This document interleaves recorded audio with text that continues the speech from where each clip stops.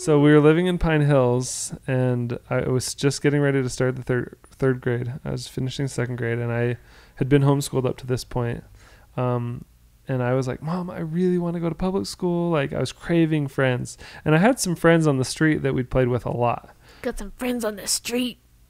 Yeah. So one of my friends was named Jonathan. I had another friend named Kristen. She was like more my sister Melanie's friend because she was a couple years older than me, but we played a lot too.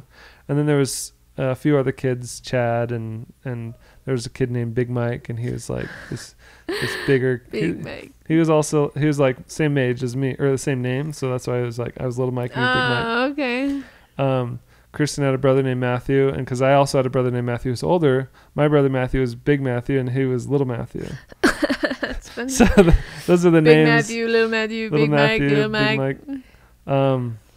And then I remember a couple other kids in the neighborhood named Chris and Quan, and they'd come over and they could do backflips. Florida name. They were really cool.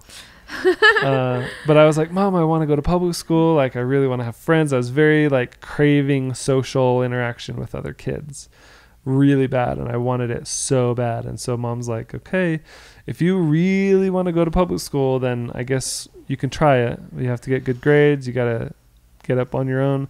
And the public school that I would go to was literally only like 2 blocks away. That's nice. It was really nice because it was super close. And so we registered for school, and I got to go to public school for my first year. And I remember being so nervous. Really? I remember like actually having pain in my stomach on a regular basis. And I remember thinking I had ulcers. And then I would get nervous that I was getting ulcers, even though nervousness can cause ulcers. So it was a self-fulfilling prophecy Yes. of your ulcers. It was a downward spiral. Did you actually have ulcers, or did you just think you did? I just thought I did. Yeah. I was kind of a paranoid hypochondriac. When I was a kid, for sure. Even now, sometimes maybe I'm a little bit. I can feel those tendencies coming back. He's like, I think I broke my toe. Like I get a headache and I'm like, I'm gonna die. I guess that's the end of my life. He's a pretty healthy guy, so if anything's wrong with him, he's like